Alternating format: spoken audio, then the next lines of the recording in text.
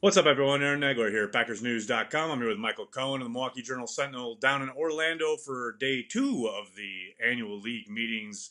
Michael, you spoke with Brian Gutekunst about the move to try to purloin a cornerback away from the Chicago Bears. Obviously, a failed attempt to get Kyle Fuller. What did he have to say about that attempt?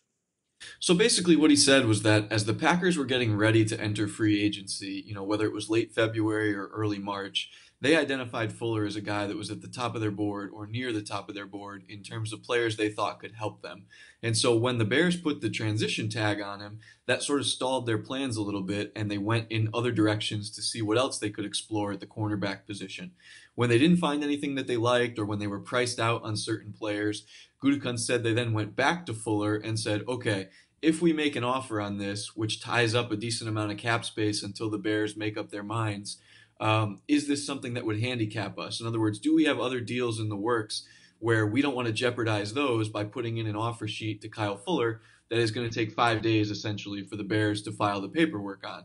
And they decided, no, we don't have anything that we're going to endanger, so let's go for it. And he admitted that the chances were always going to be really low and really slim, but it was something that they thought was worthwhile because in their minds, they weren't risking anything. That's a fair account, I guess. I mean, especially when you consider the fact that the Bears ended up turning around and matching the offer in less than a few hours. Um, did he give any kind of indication as far as obviously they missed out on Fuller? They've brought back Tramon Williams. Are they still possibly searching the second/third wave of free agency for any more cornerback help?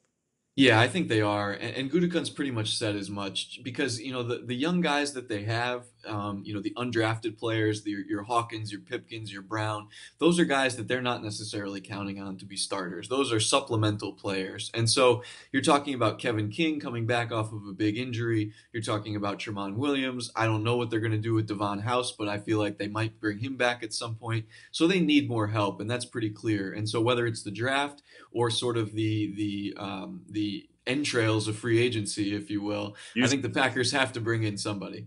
There you go. All the latest from Orlando and the league meetings. Make sure you're checking out Michael's stuff at PackersNews.com. For Michael, I'm Aaron. We'll talk to you soon.